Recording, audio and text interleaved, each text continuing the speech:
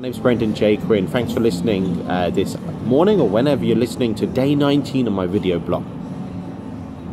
Now, I do share this video to my followers on Twitter as well. It's one of the larger social media channels in terms of numbers.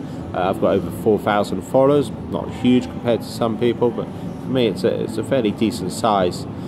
And what would I say are my top 3 tips for growing Twitter? 1, when you're at a meet, connect, i.e. via Twitter, particularly if it's a large-scale corporate event. You know, they're using a hashtag. Recently it was at Estates Gazette. That's exactly what they're doing. Comment, like, share in terms of other people's messages. Second thing I would consider doing is on your stationery. Do you have your business cards? On your stationery. Do you have your Twitter address on your business cards? You know, I find it amazing the amount of people don't carry business cards, but it's so useful, because if you're not carrying a business card, are the other person carrying a business card? Maybe not.